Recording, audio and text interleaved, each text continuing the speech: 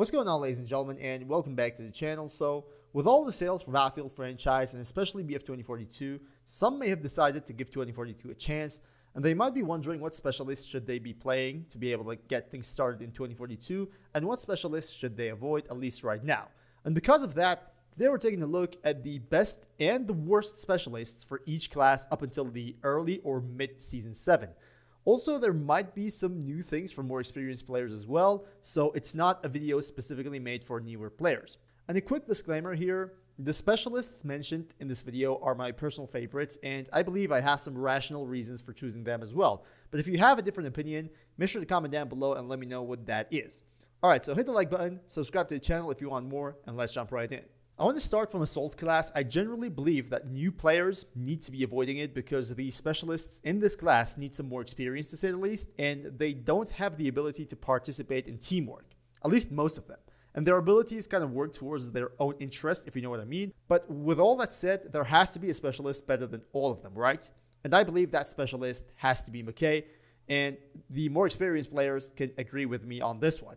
McKay has a grappling hook, which allows him to basically reach places where other specialists literally can't reach. It's perfect when you want to capture objectives, but you don't want to be in a common place. You want to avoid those common places where the enemy can predict. You make some height advantage, get on the roof, on a container, or whatever available in that objective, and the job's going to get way easier. Also, the grappling hook can hook you up with ground vehicles as well as air vehicles if they get close enough to you, and you can basically jump on them, use a couple of C5s, and blow them up for good.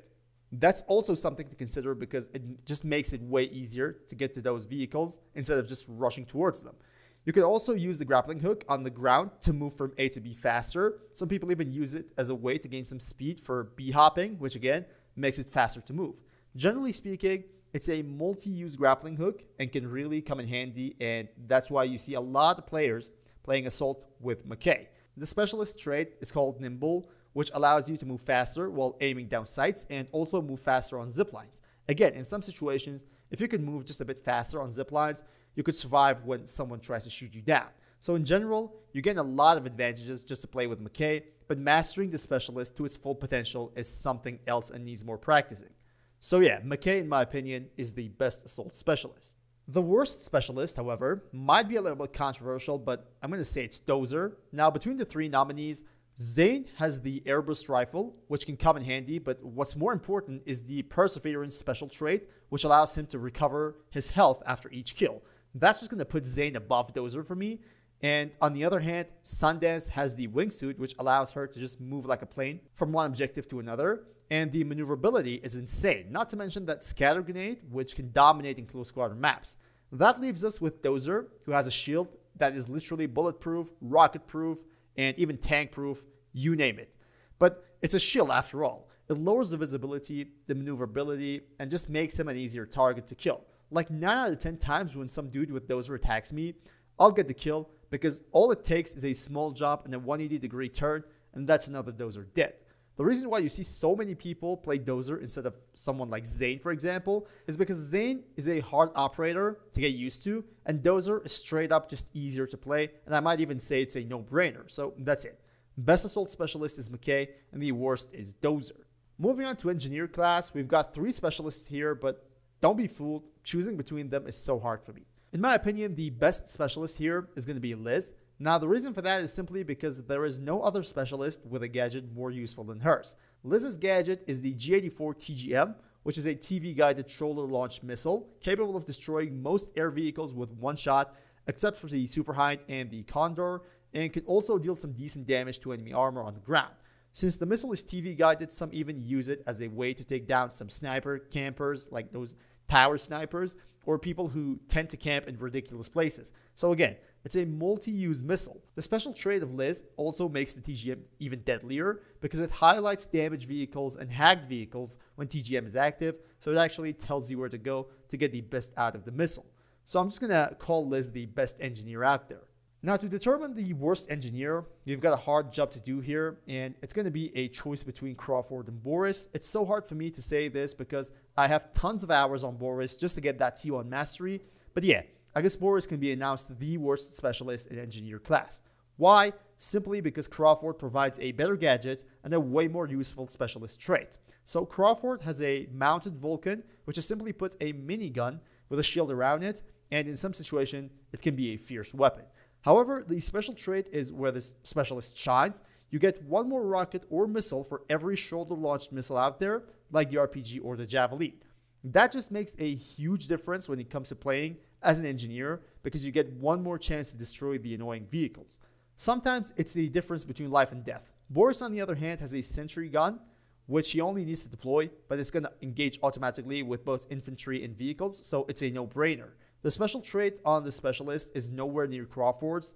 It's going to make the friendly nearby sentry guns stronger. So to make it short, Liz is just a little bit more effective than Crawford, and Crawford is just miles ahead of Boris. That's it.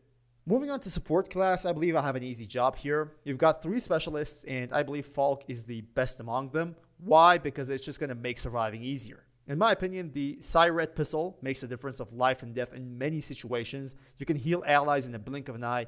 You can heal yourself just as fast, and you don't even have to shoot friendlies with it directly. Just shoot the ground so they can pick it up. This last one makes this specialist really fast when it comes to healing. In every gunfight, when you lose health, you can just refill very quickly, and that's why you can survive longer playing as Falk. Now, the special trait makes her twice as fast as any other support specialist in terms of reviving, and that can also make the difference of life and death, and it just makes your gameplay much faster and smoother. All of that combined makes Falk the ultimate healing machine. She's like a move-in hospital, but way faster. And that's how I can describe her. So yeah, I believe Falk deserves this place. Now, between Irish and Angel, it's a no-brainer for me to choose Angel as the worst specialist here. The reason is Irish is the master of fortification in Battlefield 2042, and Angel can never get anywhere close to him in terms of efficiency. Let's be honest, Irish has the tactical shield, perfect for defending objectives, has the Sentinel active protection system, which again diffuses almost all throwable explosive grenades and is perfect for fortifying any objective, and his special trait allows him to replenish gadget ammo for allies he revives. It gives you a rocket, for example, as soon as he revives you. On the other hand, Angel can replenish your primary and secondary weapon ammo, which is exactly what an ammo crate can do. Like, that thing is literally useless, I have to be honest with you guys. Also, he can call in a crate so people can change their loadout, which nobody even uses. Like, I don't remember ever used it, or at least someone used my own loadout crate. That's how useless it is. So I just can't compare that with everything that Irish can do. So the worst specialist in support class is definitely Angel. Moving on to last but not least class, the Recon. It's hard to pick one as the best because some of these specialists can be really competent, but my choice is going to be Rao. Now, there are multiple reasons why I believe Rao is the best out of all 4, but the more important one is his ability to hack into both infantry and vehicles. Rao can actually hack both air and ground vehicles, which can temporarily disable some parts of them, but that's not all. All hacked vehicles can be locked on by shoulder-launched missiles and staff shell on tanks, kind of like soft land, but it makes you less vulnerable against enemies. So this is how it works against vehicles. You can also hack into infantry systems. This spots all members of the squad anywhere on the map, basically, just by hacking one of them, shows them to you for a brief moment, even behind walls, and disrupts their visibility to a degree. His special trait can really come in handy as well. Enemies who shoot you become spotted, but you can clearly see them wherever they are. It's like a little wall hack, to be honest, especially when you are a sniper and someone shoots you. You can quickly respond because you immediately know where they are and where the bullet came from. So putting all of that together, I believe Rao's place as the best Recon is well deserved. Now, the worst one, in my opinion, is easier to pick. We've got Blasco, Casper, and Pike. I believe Blasco is the second best Recon specialist in the game. Her gadget is great, jams targeting and spotting equipment while showing every single gadget in its proximity, and denies spotting as well.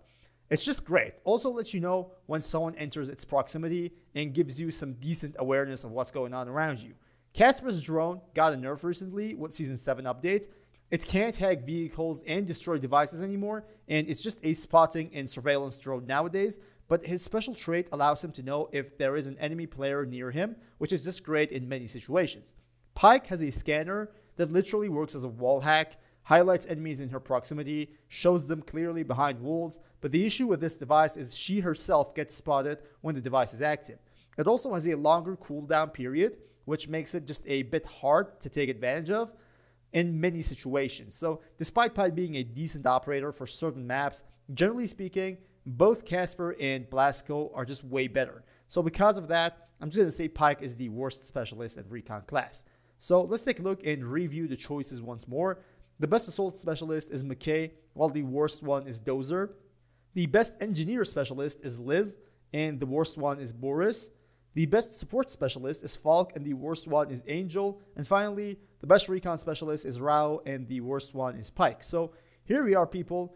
The best and worst specialist in each class for Battlefield 2042. Hope this was helpful and hope you guys enjoyed, especially for those who are new to the game. I believe this video might be a good guide on how to choose the best specialist to get used to the game.